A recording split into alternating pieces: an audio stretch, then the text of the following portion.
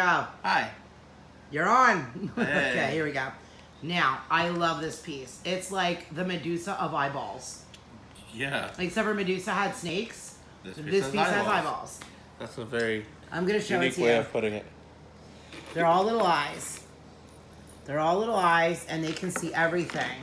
Now, what the little eyes do for you is basically it's a psychic connection to what you want to know.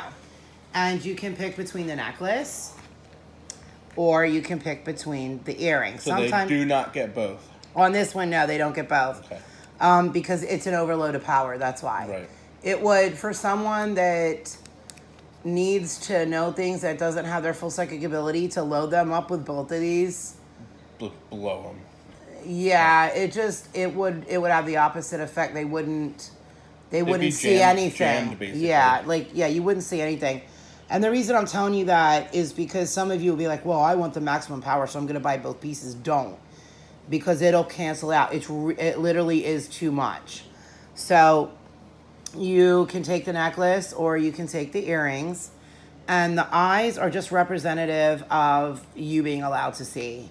And that's it. And you do see. You get visions. Like, the visions will come as if you're a natural psychic. You don't have control of them. You don't know when they're going to come.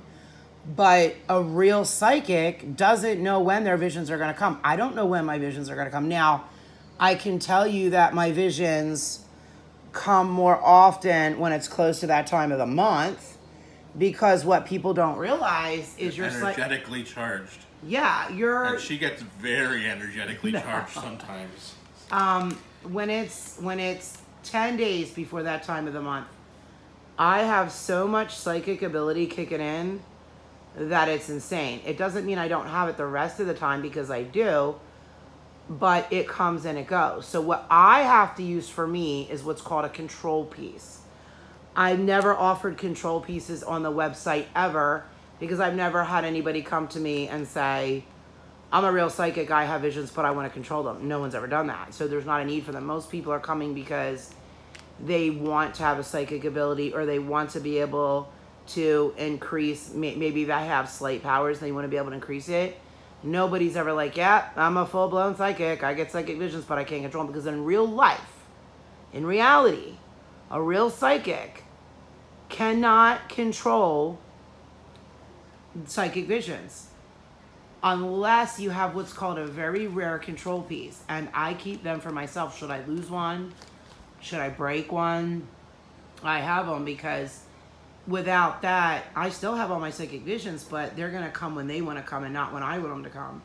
So that's why I have them. So this piece gives you psychic ability where you can have vision. So in other words, you'll see all kinds of things. Like, you'll see like that bridge that collapsed. You might know about that. You might know about an airplane crash, but mainly the things you're going to know about are what is more important to you in your life. So it'll be more about family members, friends, lovers, relationships, business dealings, school, everything that is your life is what you're going to have visions about. There will be the rare occasion when you might see a plane crash, but my suggestion to you, as callous as this may sound, is I've had those before, and I've said to people, I need to call LaGuardia because there's going to be a crash. And people have said to me, Dee Dee, don't do that, because if you do, and that plane crashes, they're coming for you, because they're going to want to know, how did you know? And there have been people that have gone to prison because they reported crimes before they happened, and so people thought they did it, and you guys can look that up. So you may just want to watch how you handle things. I mean, it sounds terrible. They're like, well, you should go to prison because you're going to save a bunch of lives. Not necessarily, because they think you're crazy and they don't listen to you anyway. Like, there's a missing boy right now. He's been missing for, let's see, 15 years. And every 5-10 years, he comes up, and they'll talk about him very briefly. And I'm not going to say his name on here, but he came up, 5 years ago on TV, and they were talking about him again. The father wants nothing to do with psychics at all. The father and mother have divorced. They're no longer together after the son went missing. He doesn't want anything to do with psychics because he had fake psychics contact him. When you have so many fake psychics contacting you, you get discouraged. And in your mind, as a person who's not psychic, you're like, it's all bullshit. And that's a damn shame, because I saw who took this kid. I reported it to the police because they actually tried to kidnap me from the Super Fresh parking lot. No, I'm dead serious. I remember the story. No, like, I'm for real. I went, I started getting these phone calls from this guy, and it was a guy pretending to be a woman. And they did this like funny voice on the phone, but like not funny where you would laugh, but where you would know, hey, this is a woman, you know, like this is, they're saying they're a woman, but you knew it was a guy. And for the first phone call was, I saw your 67 Camaro, because I have a 67 done-up Camaro, like it's badass. And they're like, oh, I like that car. Is that car for sale? And I'm like, where did you see the car at? Oh, well, you live at, you know, blah, blah, Spruce Road. Okay. Huh. Well, that's interesting because I don't have a for sale sign on it. How did you get my number? And they're like, well, I saw the car and blah, blah. And I said, well, the car's not for sale because the car's never going to be for sale. So then 2 or 3 days later, I get another call, and it's a female voice. The first call was a guy's voice. The second call was the guy pretending to be a woman, saying that he was a photographer and he wanted me to come over by his house, which was by the fire hall next to the fire station in Ocean City, New Jersey. And that he wanted me to help him by me taking pictures of him for these clothes or jewelry or whatever he wanted to model. And I'm like, look, I got business. I got things I got to do. I really can't do that. And then the third phone call was a guy saying he was a psychiatrist who wanted to take a poll. He had a questionnaire, and would I mind answering it? And the questions started off okay, and then they went to like all these sexual perverted questions.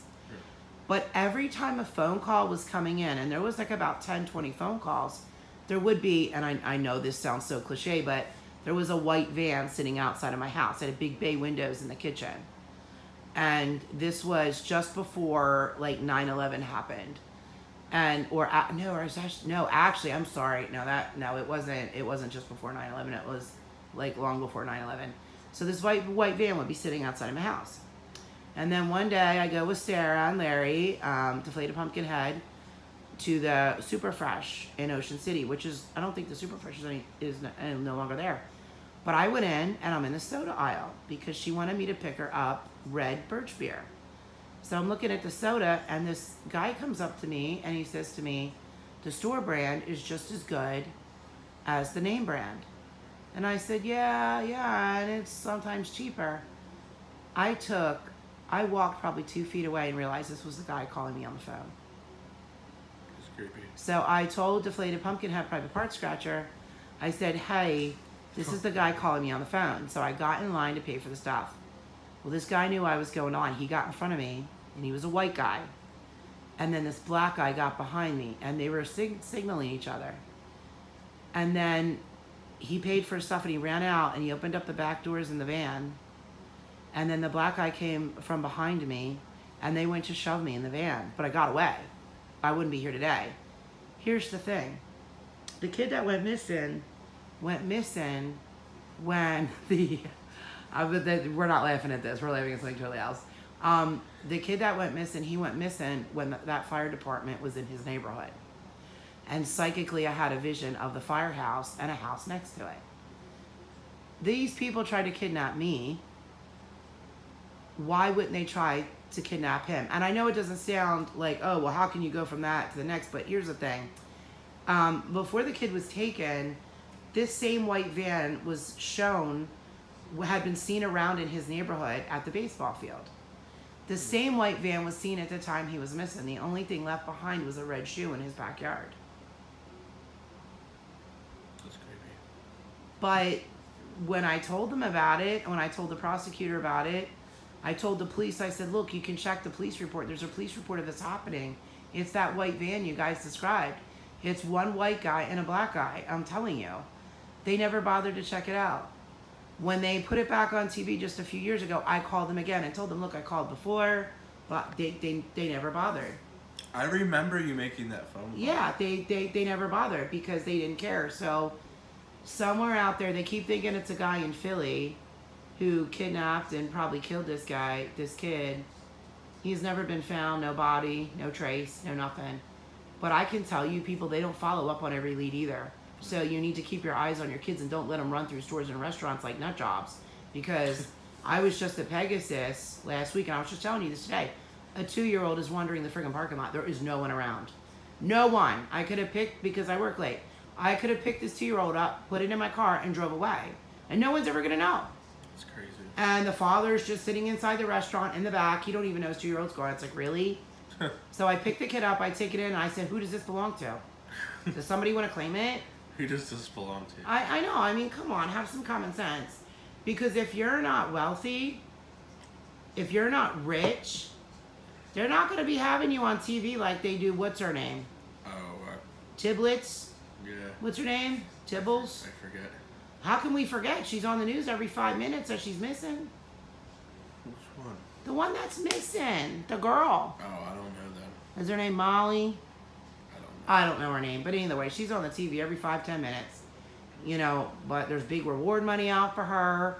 And apparently, you know, the family's wealthy. If you're not wealthy and your kid goes missing, they ain't looking for him. Right. So keep your eyes on them. It's simple. Be a parent. Anyway, life lesson. These give you visions. Simple, be a parent. Yeah, very simple. Be a parent. There they are. They have eyeballs on them. They give you psychic vision. And it's real psychic vision. Real stuff. The real deal. So you can't control them, but they come. And we're out of here. Bye.